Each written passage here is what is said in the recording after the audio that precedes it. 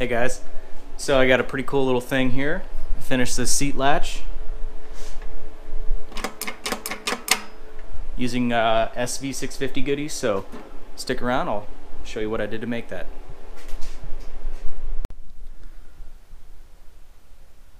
Got the tray all lined out and welded.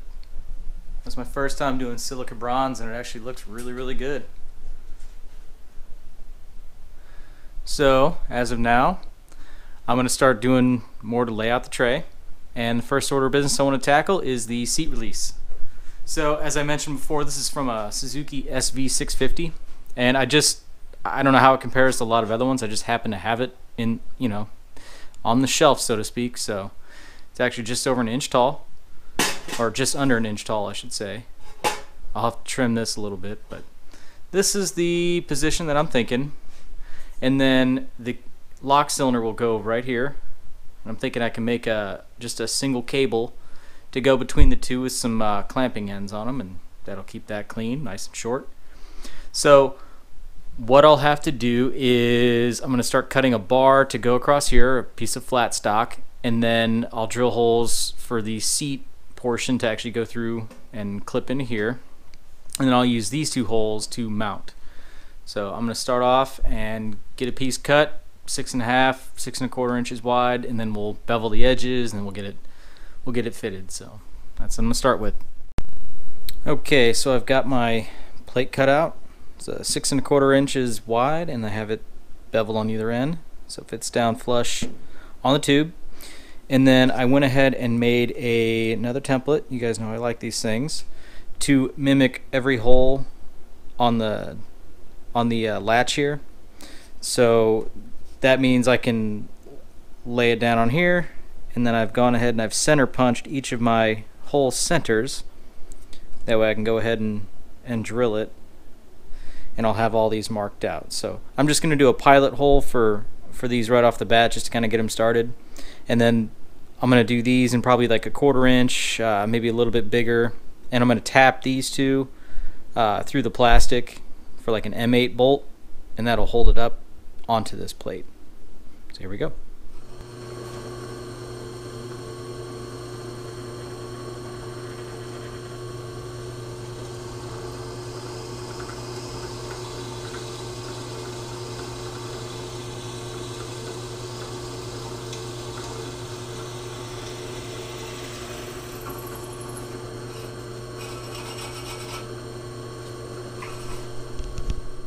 Try this move again.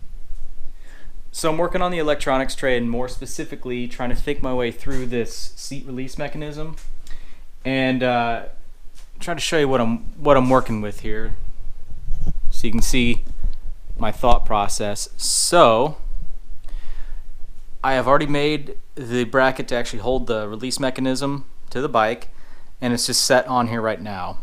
So my concern is kind of doing like an order of operations, where if I want to make sure that whatever I mount in the tray doesn't affect me being able to weld or access or mount anything elsewhere in the tray. So if I weld this in right here, then I have a really slim chance of being able to precisely get the key or the actual lock cylinder mounted on here. So what I'm going to do first is go ahead and mount the modified lock cylinder mount. I just cut the tab off of it that holds the cable, and then I'm going to go ahead and drill a hole and notch it for the for this section right here. You can see that little lock, or that little guide pin, so to speak, whatever you want to call it. Anyway, so I need to get this plate mounted on first, and then I can go ahead and probably just weld that in solid.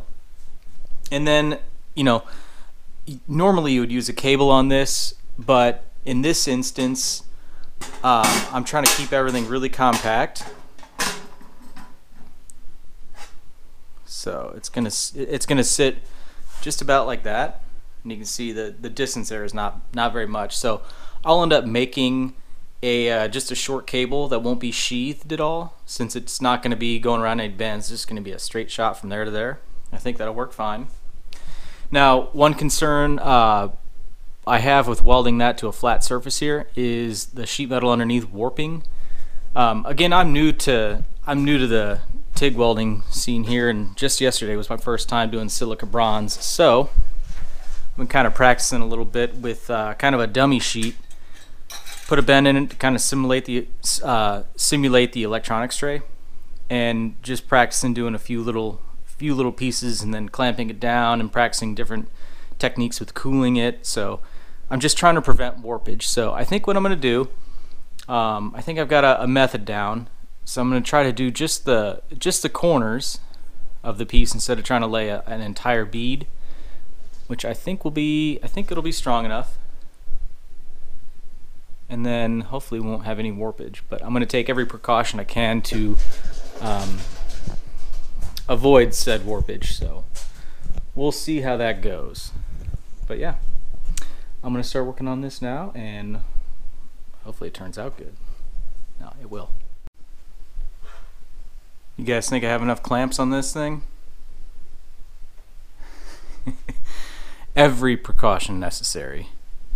But I have that plate welded on there, as I mentioned, just the corners. So I cooled it off after every single little pass, and then started again. So hopefully once I undo the clamps here in a few minutes, it'll not be warped. But yeah, there it is. Alright, so the next order of business here is making the cable to join the two items here. So this is the factory cable that came with the lock.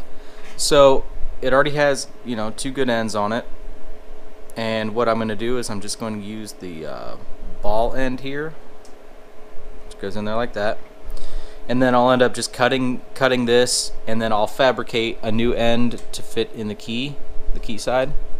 And there's not gonna be any sheathing on it or anything like that, because it shouldn't even contact anything once it's in here. So I'm gonna go ahead and cut this, and I'll start making a new end.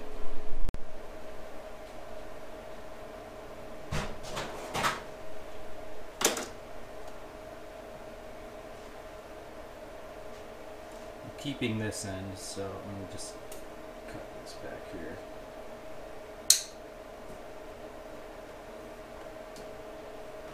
Through.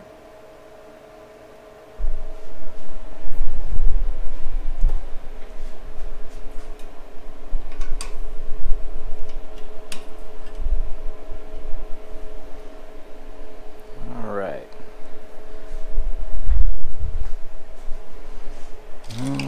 Marker. Who's got the big one? If you work in a shop much, you know that there's a good marker, and you must find the good marker. Aha! Just hidden. All right. So we have our end. I'm gonna go ahead and mark it past just a little bit.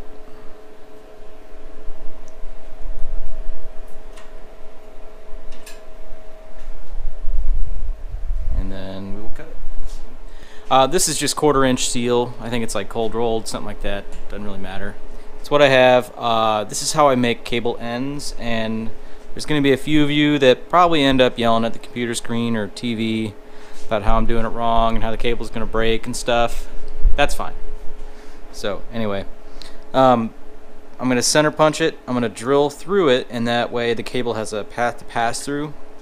But I always leave extra, and then I just trim it back. So I'm just gonna aimlessly kind of throw a punch in here.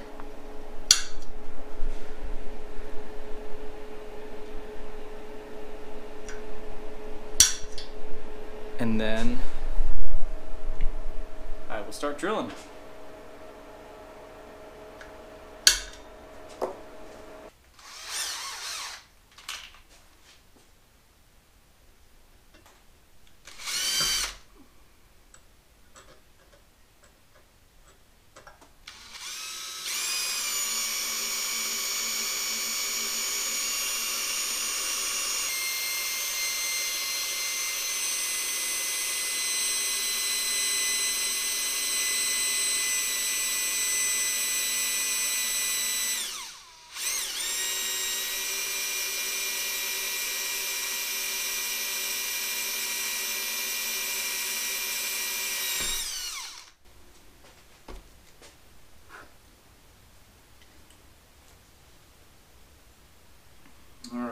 be able to feed a cable through it, but not with much play in it.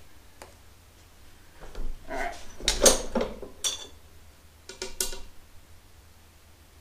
And then another step I do here is back in the vise.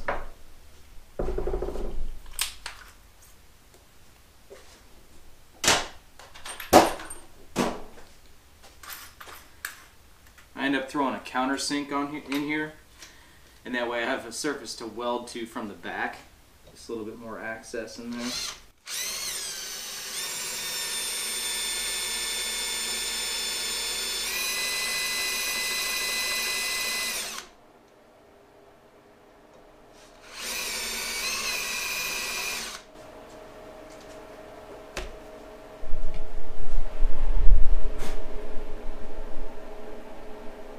Hoping the camera would focus. I don't know.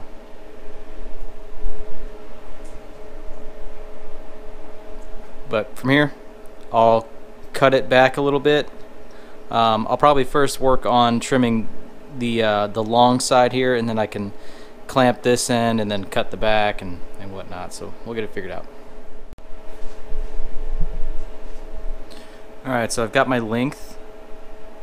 I have a mark here, and what I'll do is I'll slide this to the back side of that mark.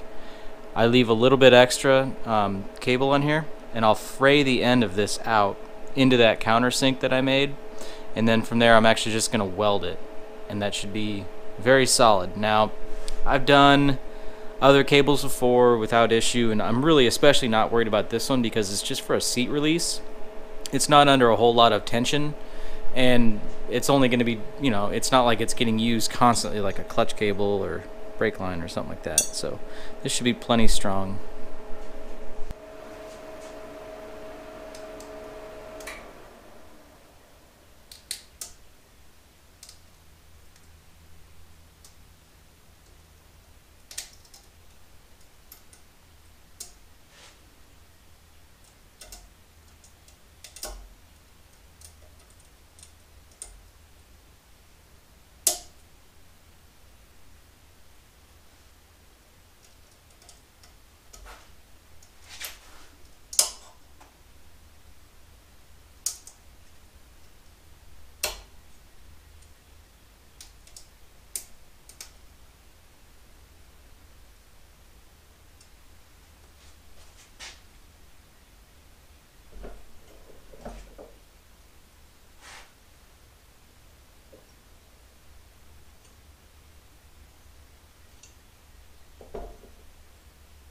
I'm just giving it a slight downward pressure on the cable to kind of pull this, not like super tight, but just to get it to where it's locked in there, and then this doesn't spin either. Now, try to clean it up as much as I can. I've cleaned the cable, I've cleaned this, but still, just a little bit extra.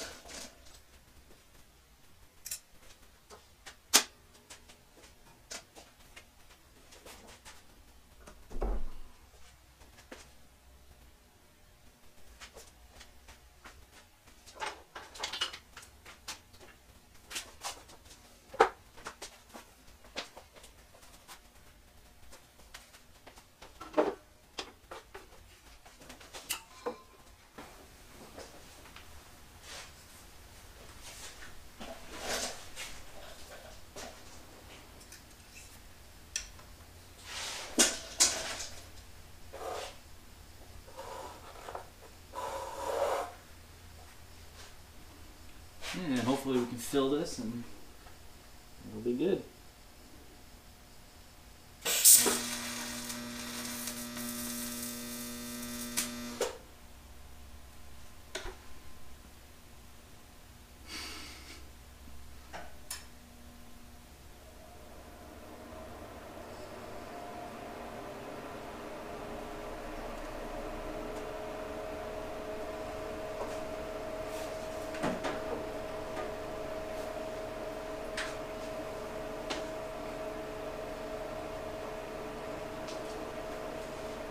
that quick.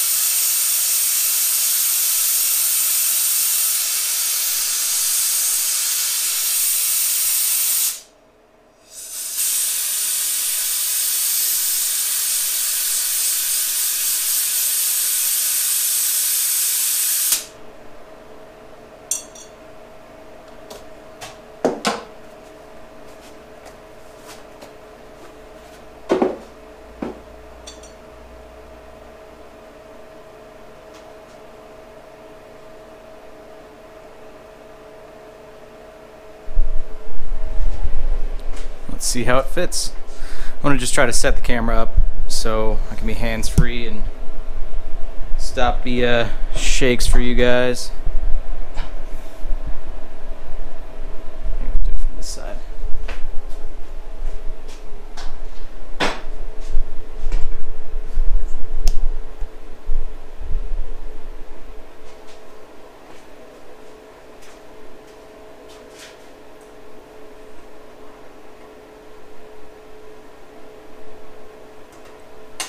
Probably going to end up being a sequence for getting each of these in here.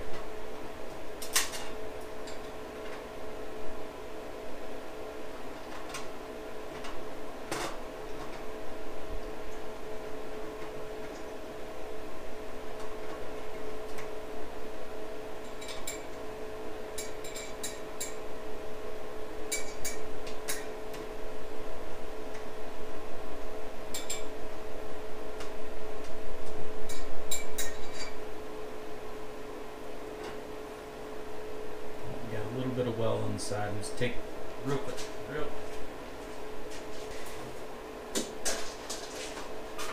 Alright, that should fit in there.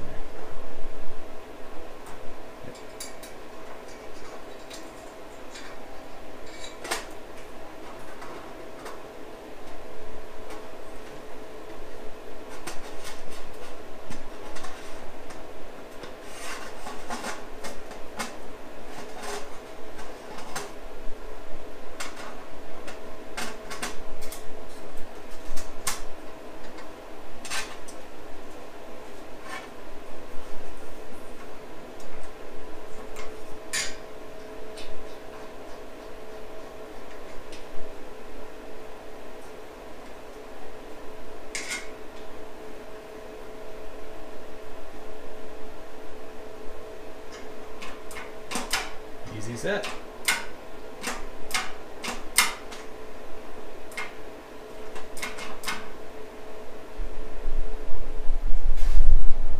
Awesome. I don't know if you guys can see in that hole there.